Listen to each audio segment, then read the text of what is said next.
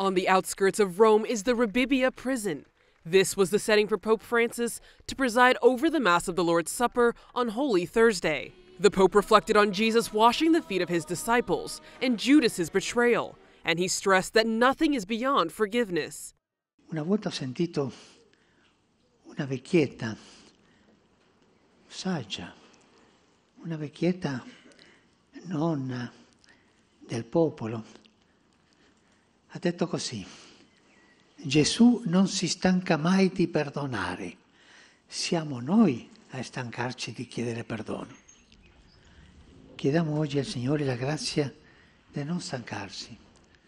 Sempre tutti noi abbiamo piccoli fallimenti, grandi fallimenti, ognuno la propria storia, ma il Signore si aspetta sempre con le braccia aperte e non si stanca mai di perdonare.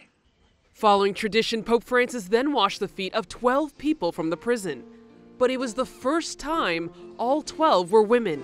Despite his age and recent health issues, the Pope washed their feet from his wheelchair. And both his message and his gesture brought tears to the women's eyes.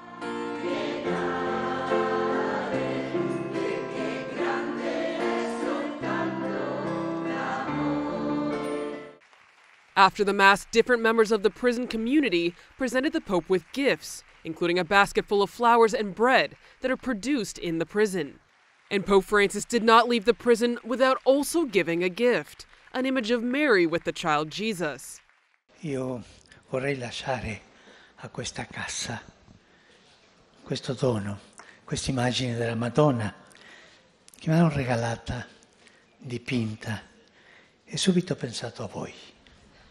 La lascio a voi.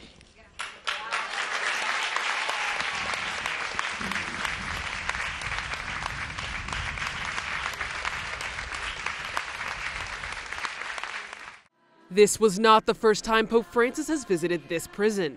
In 2015, he celebrated the same Mass on Holy Thursday, but with both the male and female branches of the Rebibbia prison.